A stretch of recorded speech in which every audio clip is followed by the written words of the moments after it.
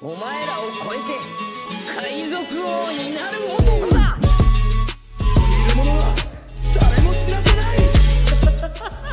恋落ち着け死ね。Yo, what's good everyone? It's been a while since I talked about Robending, but in today's video, I'm going to be going over the most recent news for this game. They changed it to Elemental Odyssey first of all, and let's just go over the rest of it. Hope you all enjoyed, like and subscribe, and yeah. So as of right now, the game is officially closed, and it is being reworked right now by the owner, Sign. So yeah, it's being reworked. Hopefully it's gonna come back soon, but they're gonna have to like change up everything. Like Robending won't be like Robending. It's gonna have different vibes, but it's gonna have like same gameplay, similar to Shinobi Life 2. They said in any case they wouldn't bring it back, or they can't bring it back, they will give compensation for their next project or game. So any Robux that you spent, you will be compensated for it, but it takes a long time to make a game, and so I'm assuming that if the game ever gets like permanently banned or shut down because they couldn't like comprise with the DMCA results, then they're probably gonna make a new game, and that might take years. So, but you guys will get your refund over your over some years if they ever make a new game. But rest assured, your data is safe in the current Robending, so you all are chilling. So in this message, they say that they might fully revamp it, which is like, I think they have to at this point in order for Robending to be back up. So they're gonna fully revamp it, and then it's gonna be changed to Elemental Odyssey. I think that is confirmed because they already made a new game page for it. If you check it right now, the Robending game page is changed to Elemental Odyssey. And also,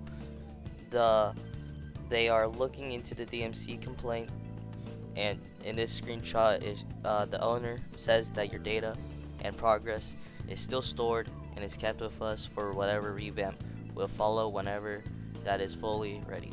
So, and then they also say this is something we will update you on whenever we are able to / our legal team can approve, and is beyond our control / knowledge as of now.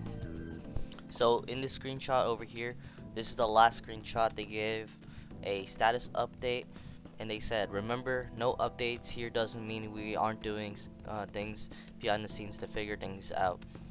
So basically they're still cooking on the game, but they still need time to figure stuff out, like in the screenshot said. So the game has a chance of being back up, but it's really complex because they need their lawyers' approval, which is like, that's a lot of work right there. Getting your lawyers involved in a game that's a lot of work, and they have to comply with the DMCA complaint. So in order for this game to be back up, it's gonna take quite a lot of time, because like Roblox has to review the game, their lawyers have to approve them, and this situation is kind of tough right now. But I think they can get it back up because they already named it to Elemental Odyssey, and they're just gonna take inspiration from Avatar. I mean, that's what they did in the first place. I don't know how it got copyright striked, but I think they're just gonna take like more inspiration now than ever, and like make their own concepts, like despite using the Avatar clothes that they did in the first place. Or actually, I don't think they did that.